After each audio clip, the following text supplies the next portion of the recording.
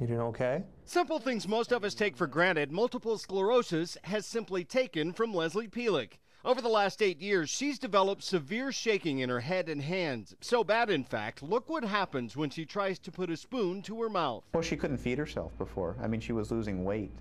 She was down to like under 100 pounds because she couldn't just get food into her mouth. But with the flip of a switch, doctors can help. Just look at the control Leslie has now. Touch your nose with that finger. What's making the difference for Leslie is a technique called deep brain stimulation. Surgeons insert a rod deep into a patient's brain, then run a wire just under the skin to a device that looks like a pacemaker. That device sends a mild electrical pulse to the brain, which settles the hands instantly. We're going to start stimulating now. In this remarkable video from the Ohio State University Medical Center, Dr. Adam Sarkar has just surgically implanted the device. But notice how much this man's hands are still flailing. Now he turns the device on and the shaking stops. A generation ago, doctors used to get similar results by burning parts of the brain, but this technology changes that. The stimulator allows you to place an electrode, not destroy the brain, and see if it works.